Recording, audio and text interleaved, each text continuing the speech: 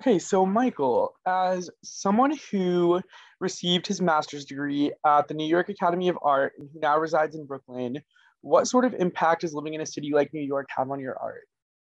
I think living in New York, it's kind of gone through stages. When I first went to grad school here, I had professors like Eric Fischel and, these world-renowned artists, and then you're going to their studio, and then you're kind of seeing like, okay, this is what, a top level artist, this is what a studio looks like in the city. Mhm. And right then I was just like, okay, that's what I want to do. I want to be a studio artist. I don't really want to teach. I want to be in the studio making work. And then,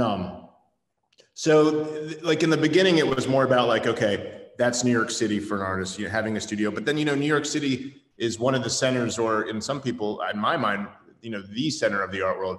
You have the top galleries here, and they're super close. So I feel like, in the earlier days, being able to really know what's going on in the contemporary art world because it's in your backyard is very, very beneficial, because then you can understand your place in the contemporary art world as an artist. And then as my career evolved, I have a really great network, they're all my friends of artists, dealers, collectors, and all in New York City. And also, if they're not in New York City, they're in New York City at some point of the year for something else art related. So it's really, I feel like central to my career. And, these days I'm very selective of who I let in my studio, basically to see the work before a show.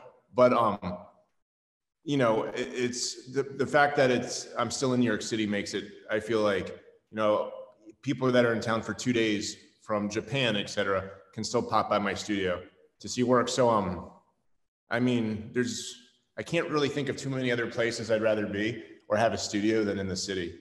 And even as my career grows and changes and shifts, I still, even, I have a house outside the city, but New York City will always be my, like my main hub. Great. Yeah, I like that. I feel like New York is like obviously a bit cliche, but it really is just this sort of centralized hub of creativity. And like you said, like if people are just coming into the city for a quick visit, it's such a great spot to just invite people in as it's so accessible, which I love. Yeah, there's a pace to things too that's just so great. Like my sculptures are made in Spain, and Hmm. and I do some silkscreen paintings that's made in Long Island City, but there's like a nice kind of like pace to getting things done here that kind of like moves everything else along. Yeah, Um, very fast-paced rhythm, which I love. That's great. So cool. So what exactly is it about like the aesthetics of space exploration that drew you into them? it started with, this was back in 2003. I had a postgraduate residency, and, I was pretty much given a studio for the year to do whatever I wanted. And that was the first, I went to New York Academy of Art, so I was trained painting the figure. And Mhm. then this was the first time I could do whatever I wanted. And, from growing up and my dad teaching me a lot about the space program and stuff, because he was into it, I was like, okay, what am I going to paint? And I was like, I'm going to paint an astronaut, because I liked painting with like these thick squeegee strokes and thick brush marks. And then, I did one, turned out pretty good. Turn two, I can do it better. And then once I had a body of work, that's what gave me my first show. And then, that's what I became known for. But, now I'm doing paintings of Formula One drivers. I've done shows on big wave surfing, on the Death Zone mountains like K2 and Everest. So like the core of my work is the astronaut space travel work, but then I've gone and done shows that have related it to it in one way or another. And, with most of my paintings, I'm not trying to get into like a scene, like narrative painting. Like, my astronaut paintings are just like astronaut, not much else going on. The mountain paintings I've done are just like a mountain. Because my paintings are so complex with these thick brush marks that I really want it to be this like combo of these thick abstract brush marks that really fall apart when you're close together, and tighten up into almost a photographic image when you back away. And I use the analogy sometimes that like if you're at a crowded opening and you can just peek in the distance and see one of my paintings, then it will just be like, boom, astronaut, because it will be that iconic figure of an astronaut. It won't be like, okay, let me get closer to see what's going on in the background and stuff. That won't be necessary. So I kind of like these like almost, you know, I call them like quick reads because the painting can be read quick. You know, it's a mountain, it's a surfer, it's a race car. So yeah. Cool. Cool. So, and before we dive a bit deeper into Apollo 11, could you explain your relationship with Bill Powers and how your relationship with him sort of came to be in Half Gallery? Right. So Bill is one of these examples that I consider one of my good friends in the art world. You know, I've known him for over a decade, and we've done print editions together.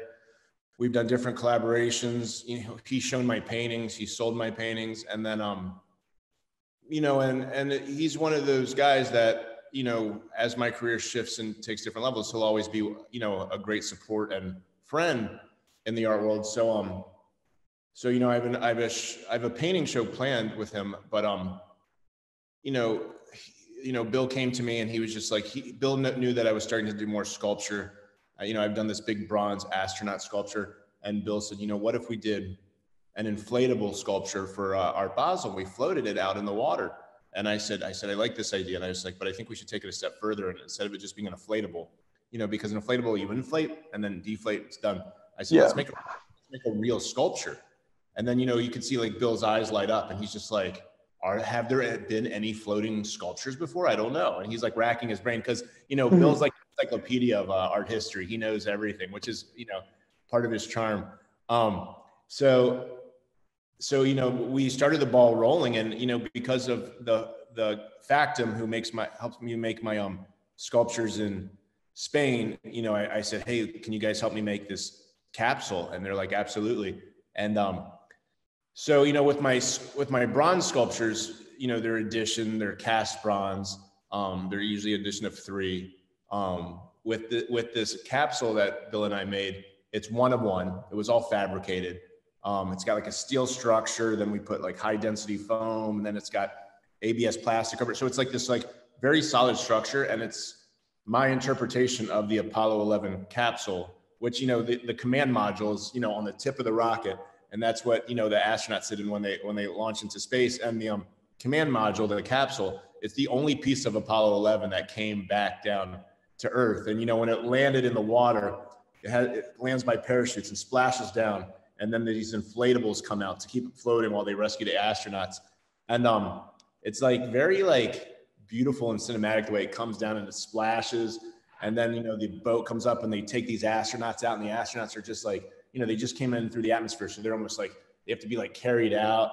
And so, you know, the sculpture for Miami is Apollo, which I thought was a good title because, you know, it's the only piece of Apollo that came back. So the capsule is going to be floating in the bay, and we simplified the form a little bit, so it's kind of different shades of gray and silver, and it's pretty amazing. The scales, it's almost to scale, and yeah, it's going to be floating out off the Mondrian for the week of Miami Basel. That's so cool. And I like how you said it's like it's the only piece of Apollo 11 that came back. And I feel like that sort of just like humanizes it a little bit, as I feel like it just makes it a bit more tangible, as it's something that's probably a bit more relative towards what people are familiar with. So I think it's going to be so cool having people actually see the exhibit in person. And Right. 2, another thing I find so fascinating about you is in the past year alone, you've really been able to push your sort of visual language into new mediums by creating, like you said, one of your first sculptures, Astronaut, as well as the A7L helmet. And I was curious to know, how has sort of the creative process differed between those two, and then sort of arguably leveling up times like 100 to create something like this? I mean, I'm a big, like, even when I've lectured in the past at different schools, grad programs, like I always say, like a couple things, like, you know, what if you're painting sculpture, whatever, but you should do things to your strength. You should know like your strengths to do it. And then also you should just let things happen organically and not force it. So, you know, I couldn't have pulled off projects like this 10 years ago because, you know, they're very complicated to do, and you need like a really good team of people assisting you who you trust that can, you know, work well with you. So, you know, the way the sculpture projects kind of came, you know, I worked on an edition of a small astronaut figure with a team of designers, and we were trying to translate the aesthetic of my paintings. And this wasn't a quick process. This took like well over a year to go back and forth until we felt like we had a good visual language. And then we did a collectible of a small astronaut. And then, you know, once I had the digital file, you know, we decided to do a bronze of it. And then I have a sculpture in a show with Almin in London in June, and it's a whole new figure. But now I have the visual language. So it's like my painting strokes are always evolving, and I think in my mind getting better. So I feel like with the sculpture, you know, it's evolving as well. And then, so it just felt like the right time to do a sculpture. And then, you know, so, you know, I have this digital file, we've done the sculptures, you know, I've done an NFT with it. So it's just like the way that like my painting fed into the sculpture, but it was just like a natural process. And then because I have this sculpture, I've done, different digital work with it as well. And then, so and then because I had the team in place from the bronze sculpture, the capsule was like a no-brainer. It was just like, I didn't have to look for who could make it. I already knew the team that could make it. And then, you know, I used Factum in Spain, and, you know, we're like good friends now because it's like an extension of my studio. So, you know, for my other sculpture projects coming up in June, you know, we're already working on them. And then I've been going back and forth to Spain. So it's, you know, I don't think it would have made sense to do this years ago because it would have seemed kind of forced and kind of like, oh, I want to make a sculpture. And now it just, the way it kind of just like happened organically, I feel like it's just, and now there's a good flow. I feel like I have, you know, I have like my paintings. I do print releases a few times a year. You know, I was very early on into NFTs because of my relationship with the Winklevoss twins. They're collectors of mine. And then, so they have my NFTs, and then now I have my sculptures, and I feel like none of them are fighting each other. They're just complementing each other, and they're all working kind of like organically together because of the way that they all happen like that. You know, I wasn't like, oh, I want to do NFTs, let me do one. It was just, you know, the opportunity was presented to myself very early, and then it just happened. And then, you know, so everything kind of fed into each other, which I think is kind of like a nice way to work. And then, you know, and all the time in my studio, you know, I'm just here painting nonstop, but the painting ideas feed into different sculpture ideas and stuff like that. So it's a really nice flow. And I feel like, you know, it took a long time to get here, but, you know, I'm really enjoying it now because I'm really enjoying all the multiple projects that are really overlapping all the time.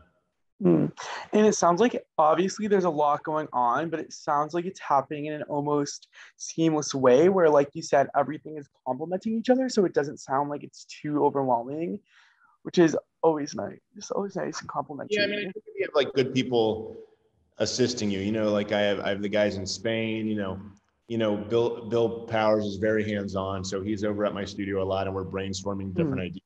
He came to Spain with me to check on the capsule production. And we went to Miami like a month or two ago to make sure we had the exact site location picked out for the capsule. So I feel like, you know, you have a really good team of people around you. And then it's just like, you know, the paintings I make alone, and I'm very, like, I don't think that will ever change. Like the only people that touch my paintings is me, no one else. I have someone help me with my canvases, but as far as putting paint on the surface, it's just me.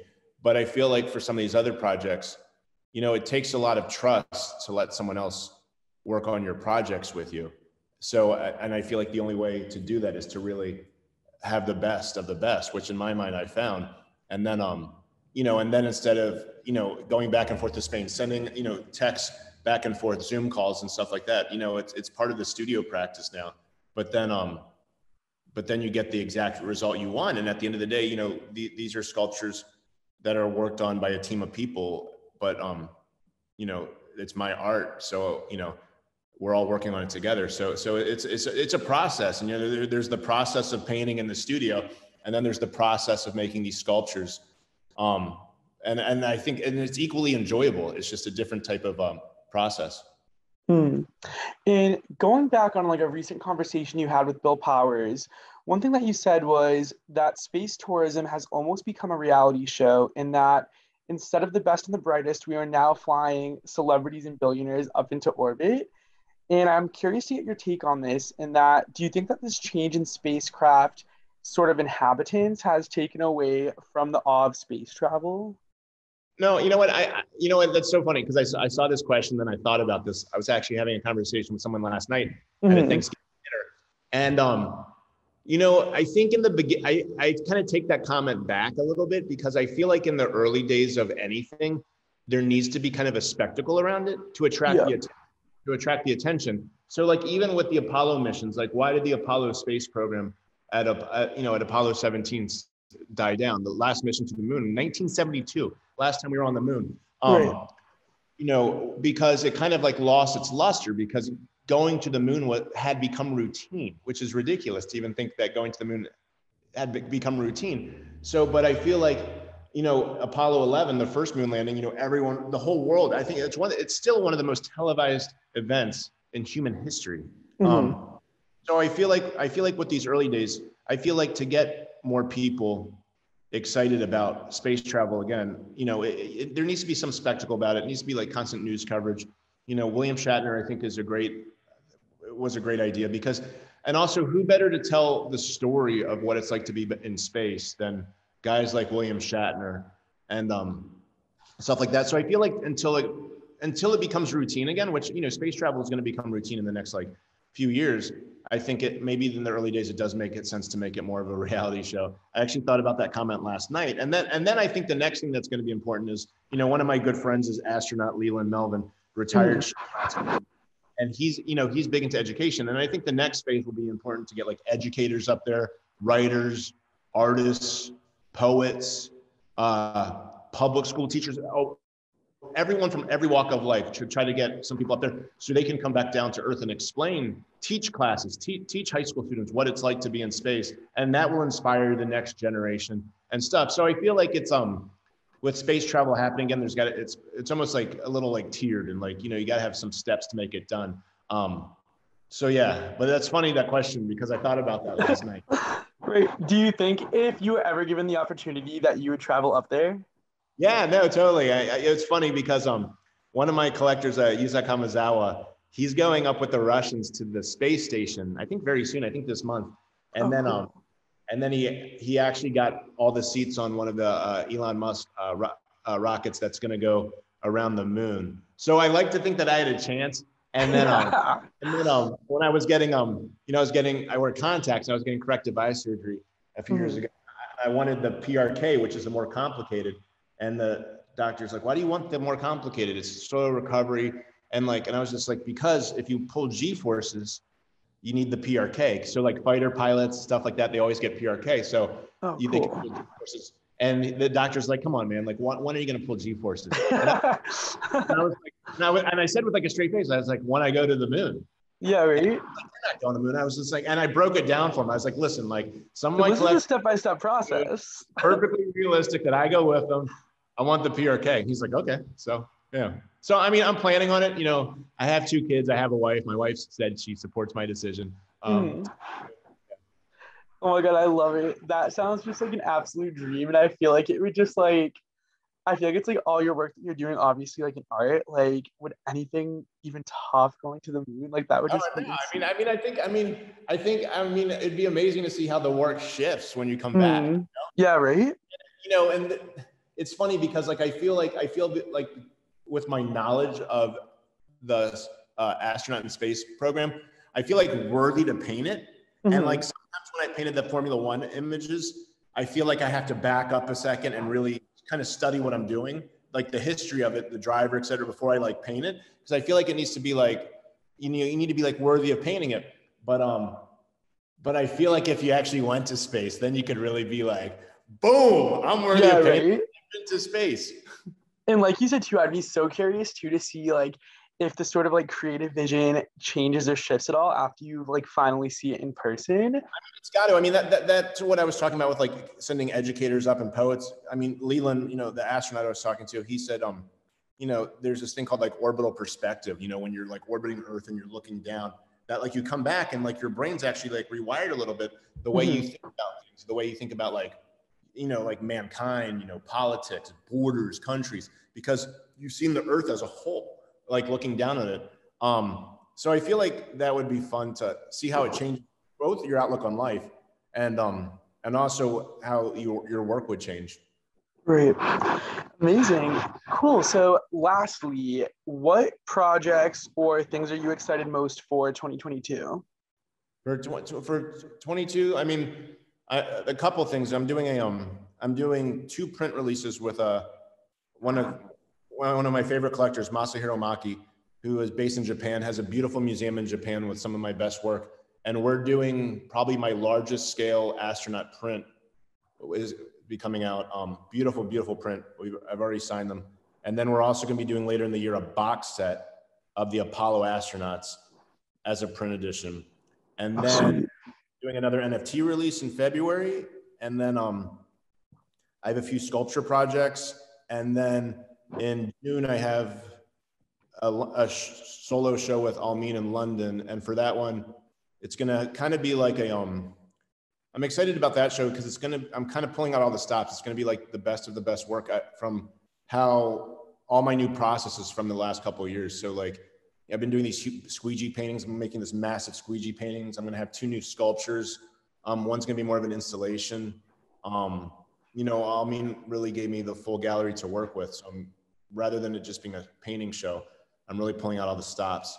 So that's one of the main focuses, but yeah, I mean, the past year's been busy and I think the next year's going to be busier, but it's like what we were saying from the beginning of this conversation, like all the overlaps are completely just like complementing each other.